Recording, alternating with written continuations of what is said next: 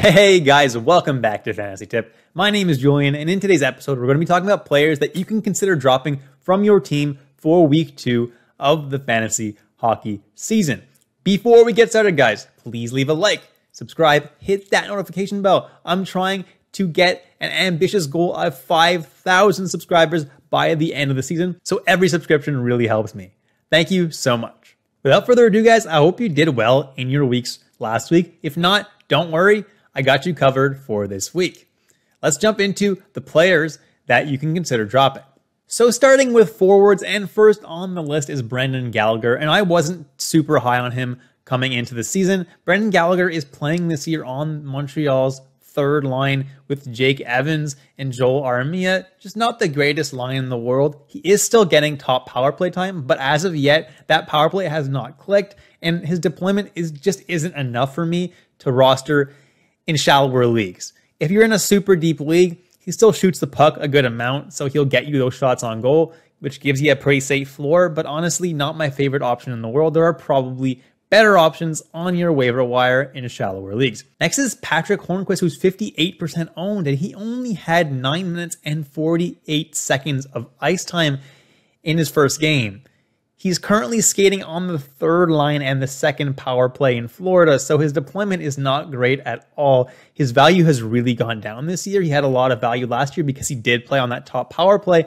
That's not the case this year, and he's playing on a low line as well. Don't love him this year. You can drop Hornquist from your team in the majority of leagues. In hitting leagues, he's a little bit more valuable, so I might hold him a little longer, see if maybe his deployment gets a bit better, but right now he's pretty high on my drop list. Next is Jean-Gabriel Pageau, who's skating on the Islanders' third line as their third line center. He's also getting second power play time, which is not the greatest deployment in the world. He only had just over 13 minutes of ice time in his first game. Not my favorite option in the world, and I can't get why he's 50% owned. In leagues that count hits and leagues that you need faceoffs, he's a little bit more valuable, so I probably would hold him on your team just for those reasons. But in his first game, he was a -2 and didn't hit at all. So if that trend continues, he's going to be someone who's going to be dropped in the majority of leagues. For now, I think he should only be owned in leagues that do need faceoff wins and hits as well as points. But he's probably owned in some leagues that don't count those things as well. And those you can drop him. Next is Denis Gurianov, and much like Patrick Hornquist, his ice time, not great. Only 11:56 of ice time, and that's with Robertson out, one of their best players. And he's playing third line with Radek Faksa, which is not that great. He is getting second power play time, so it's not the worst deployment in the world, but definitely not my favorite situation. Gurianov is a drop for me in the majority of leagues.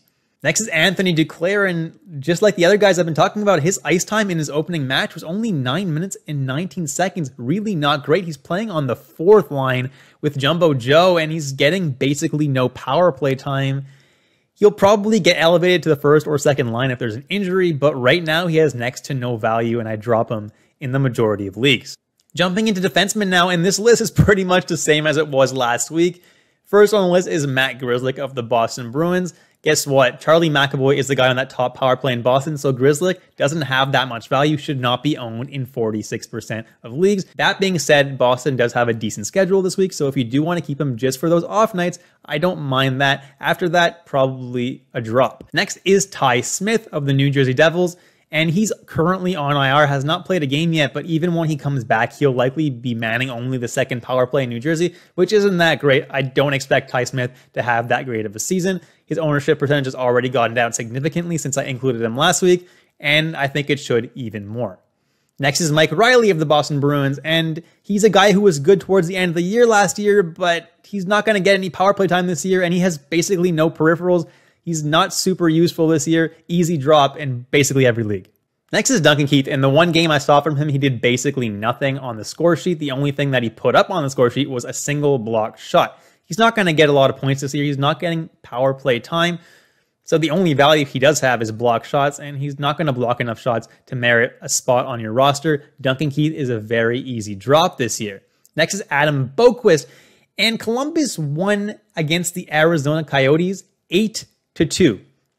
And Boqvist managed to get 0 points. Yeah, I'm not super high on Boqvist this year. He's getting second power play time on Columbus, but Columbus is not a good team. And even when they went off and scored a bunch of goals, he still couldn't get on the score sheet.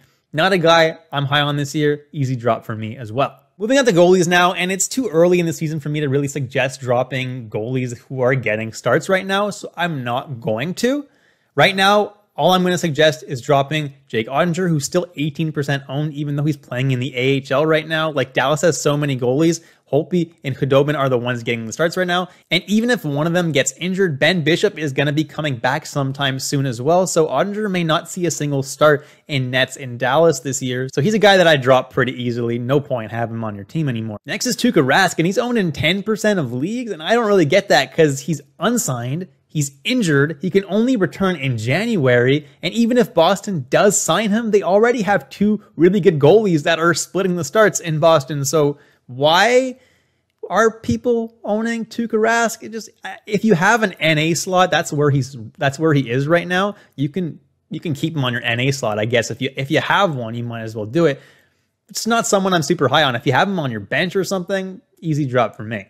Now, these are the only goalies I'm suggesting dropping, but there are other goalies like Ilya Samsonov, who I'm a little bit worried about now. He was supposed to be the starter in Washington this year, and so far, Vitek Vanacek has gotten 2 out of 2 starts. Am I super worried about it? No, not yet. I mean, it's only 2 games. Vanacek is a good goalie, but I still think Samsonov is probably going to get half the starts. It's going to even out over the course of the season. Obviously, you guys drafted him a little bit early if he's split in the starts 50-50, and that's what I warned you guys about in the offseason. He wasn't someone I was crazy about because of that risk of splitting starts. The other guy that you guys might be thinking, hey, is he a drop? Is Spencer Knight of the Florida Panthers. Sergei Bobrovsky has started both games for Florida, and because of that, people are like, well, is Knight going to start any games? Yeah, don't worry. Just be patient with Spencer Knight, okay? Because Sergei Bobrovsky is being paid a lot of money to play in Florida. So Florida wants him to work out.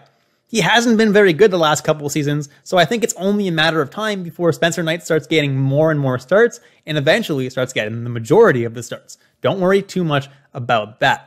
And that's it, guys. Thank you so much for watching all the way through. Please leave a like, subscribe, hit that notification bell. Hope you guys enjoyed the content today, and I'll catch you in the next episode of Fantasy Tipped.